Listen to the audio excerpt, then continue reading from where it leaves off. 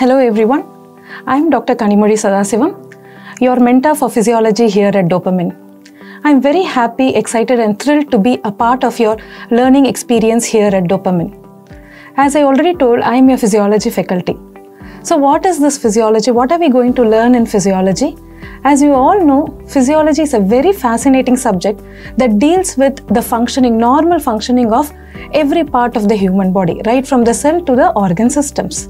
You should have a very deep understanding of these physiological concepts, because unless and until you know these physiological concepts, you will not be able to understand the mechanism of action of a drug, or the pathogenesis of a disease process, or the clinical presentation of a particular disease, and also the treatment strategies that we apply. To understand all these things, physiology forms the backbone. So it is right to say that physiology is the backbone of medicine. And here at Dopamine, I would help you understand this fascinating subject in a very easy way, so that the subject is interesting, you're able to grasp it better, and also you will be able to score well in your exams. Now, how did I end up becoming a physiologist? Why I love this subject so much?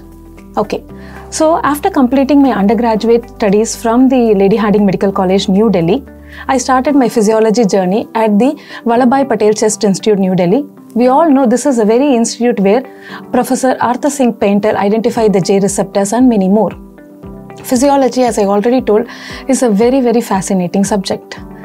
From an academic standpoint, if you look at physiology, I enjoy reading the physiological concepts and I equally enjoy teaching it to my students.